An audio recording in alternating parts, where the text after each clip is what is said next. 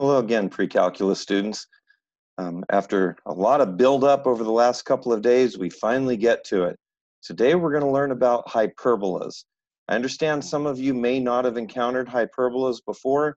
Not to worry, they're just another curve, just some more fun algebra. So let's jump right into hyperbolas. And I don't know, I keep saying it, but let's get this party started. So I'll share my screen with you, and you can download this handout as well. In an ellipse, we said the sum of the two focal radii was a constant. In hyperbola, we're taking the difference between them. So we're subtracting the two focal lengths. And since we don't want the distance to be negative, we're going to take the absolute value. So in this picture here, this rectangle and these x's, these diagonals, these are not part of the hyperbola. We just draw these to help us draw the hyperbola. The hyperbola is this curve here, and this curve here. And remember how I've said that conic sections always, let me make that a little bit bigger. How conic sections always curve around their focal points? Well, here we go again. Here's the focus, and you can see the conic is curving around this focus here and curving around this focus here. So what we'll do to get the hyperbolas, we'll say this distance minus this distance, or at least the absolute value of it, is a constant. And it's the same constant as this distance minus this distance. Again, absolute value. So the algebraic equation for a hyperbola that opens with an axis parallel to the x-axis is x squared over a squared minus y squared over b squared equals 1. Here is your minus sign, and you can see down here, for the focal length, it's a squared plus b squared equals c squared. So, as I've said before, there is always one pair or one negative sign in each pair of equations for the ellipse and the hyperbola. In the ellipse, the positive was here and the negative was here, but now we're in a hyperbola. So, unlike an ellipse, a squared is not the bigger number. A squared just tells us how long the transverse axis is. Trans means across, verse for vertex. So if we're going from vertex to vertex, that distance is 2a. The distance from the center to a vertex is a. B can be bigger. In fact, you can tell in this picture, B is bigger. And so what we do to draw this hyperbola is I say, all right, I need a box that goes a units from left and right of the center, and I need b units up and down from the center, and I draw that rectangle. Then I draw its diagonals. And it turns out that the slope of these diagonals is plus or minus b over a if your hyperbola is oriented left-right like this. If your hyperbola is oriented up-down, go a little more, then it's y squared first. So in other words, a squared is always the number under the first variable in a hyperbola. It doesn't matter if it's the bigger or the smaller number, it's just the number under the first variable. So in this case, I need to go a units up and down from the center. I need to go b units left and right because b is under the x, or b squared is under the x squared. So I go b units left and right, draw the box, draw the diagonals. Now, how do you know whether to put the hyperbola up here or out here?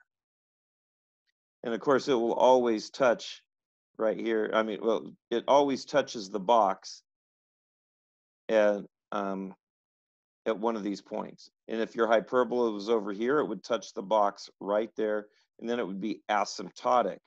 So these two lines are asymptotes.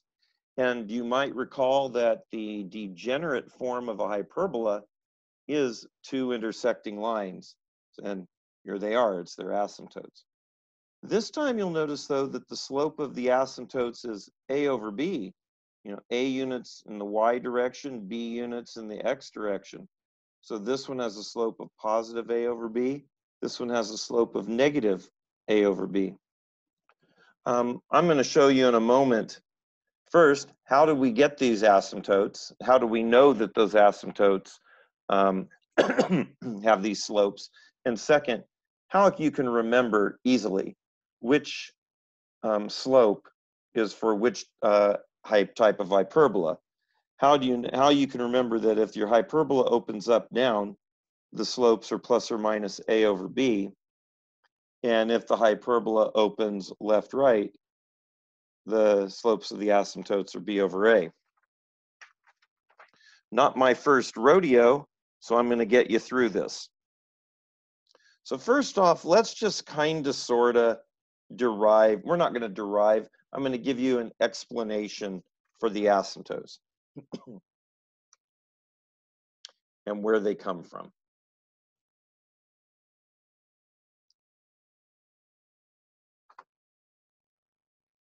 So here's just a generic hyperbola. It's centered at 0, 0 because it's x minus 0 and y minus 0. It's centered at 0, 0, and it opens left right because x squared over a squared is first. Now, as x approaches infinity, our hyperbola should be approaching some line, y equals mx plus b. So let's solve this equation for y. So let's see, if I move y squared over b squared over here and the 1 over here, I'm left with this equation. Multiply both sides by b squared, and then take the square root of both sides. Now keep in mind that, you know, there's going to be, since this is y squared, there are going to be two values. It's going to be plus and minus here. But take a look, b squared is a constant. And we're letting x go to infinity. So as x gets bigger, bigger, bigger, bigger, bigger, eventually, I'm not saying that b squared equals 0. I'm saying that this number is going to be so humongous when you take, 8 zillion for x and square it. What do you get when you square 8 zillion? You get 64 bazillion. I mean, that's a lot of zillions. So this constant that we're going to subtract is going to be such a minuscule, tiny figure that we can say it approaches 0. So you can see that when we take the square root of this, we get plus or minus b over a times x. So here is why when a parabola opens left-right, when it's x squared first, the asymptote is b over a. If you did the other hyperbola where it was y squared over a squared minus x squared over b squared equals 1, did this same algebra, you would get a slope of plus or minus a over b.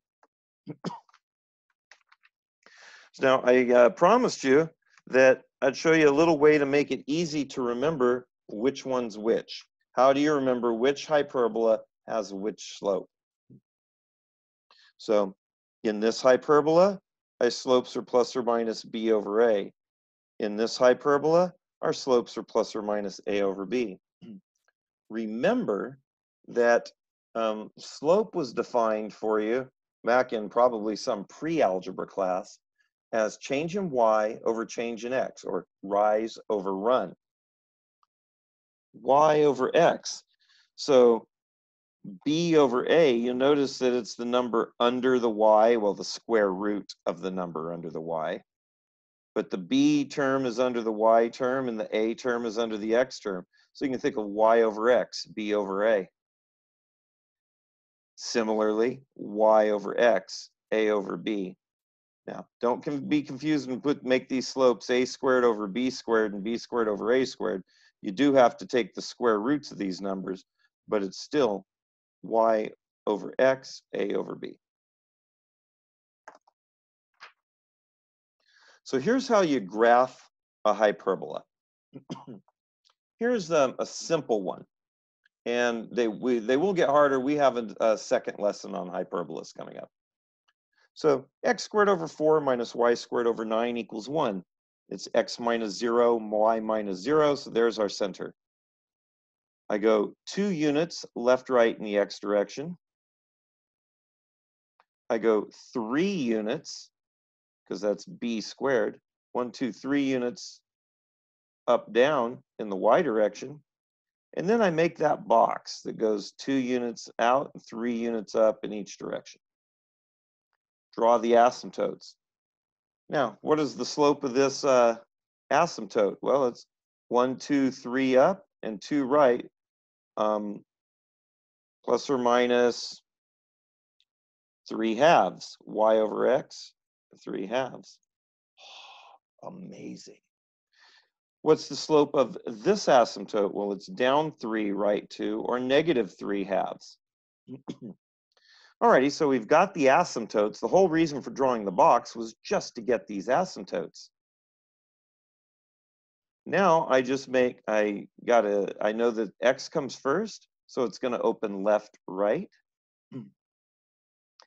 And what else? Oh, I know my graph needs to kiss the box here and here.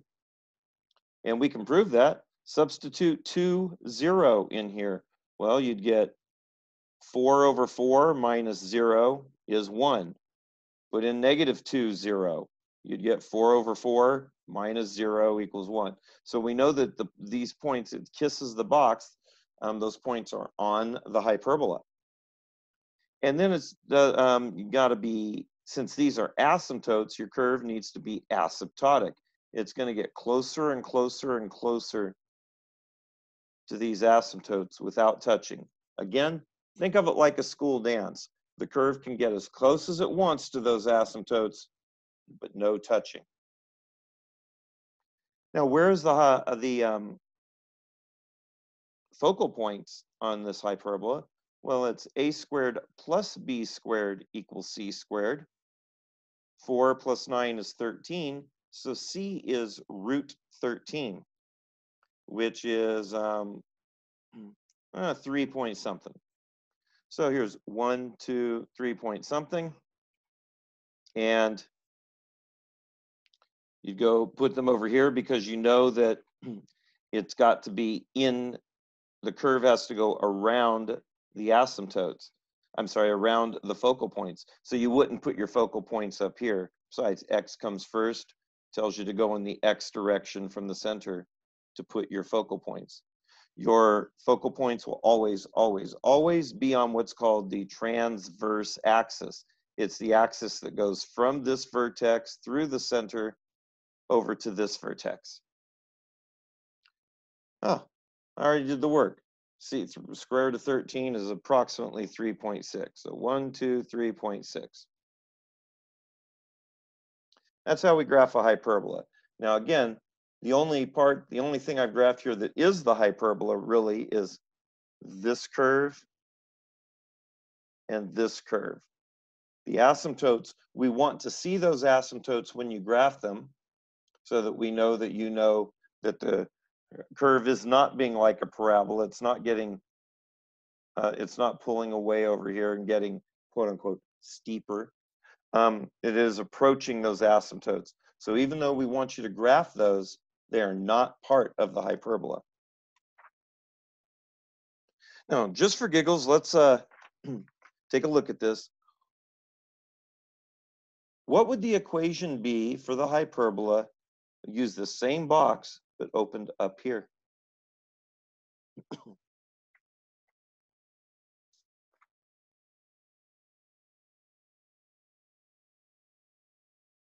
want you to think about that.